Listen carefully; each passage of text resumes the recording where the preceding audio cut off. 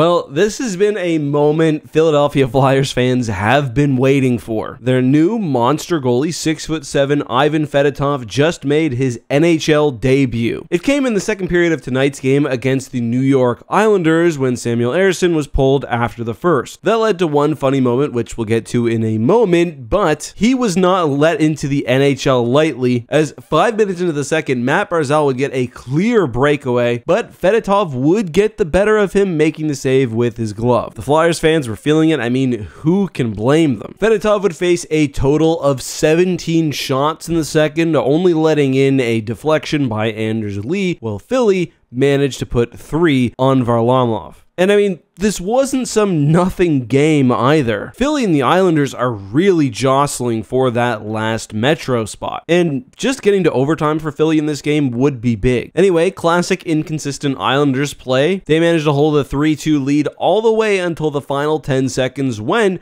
with the goalie pulled, Philly ties it up to force overtime. This is where the funny moment I mentioned comes in. Fedotov, I heard people saying it different ways, actually goes to the wrong side of the ice. He doesn't change to start overtime. His countryman, Varlamov, kind of lets him know, hey, you got to be over there. But anyway, the Islanders would take this after some really sloppy play by Philadelphia in their own zone. But still, the loser point in this situation is huge. And for Flyers fans, great first effort by Fedotov, whatever. He's big, he's tall, massive pads. Good for him. The rest of their team's play, especially in overtime, I mean, not the first time for the Flyers this season. They've been kind of inconsistent effort-wise, not putting it together. Either way, very interesting to see what this team will do for the final games of the season. Either way, Ersson, he seems cooked. I think the big man will be in net for next game, and he'll be facing another dose of Flyers hockey.